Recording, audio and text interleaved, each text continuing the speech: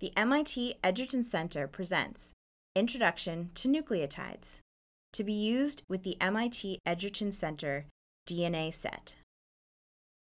Every DNA double helix is made from the same building blocks. These building blocks are called nucleotides. There are 4 DNA nucleotides: cytosine, guanine, thymine, and adenine.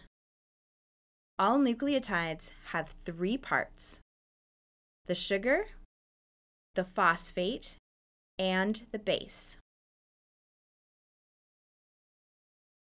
The sugars and phosphates create a strong backbone, and the bases join the 2 strands that twist into the DNA double helix.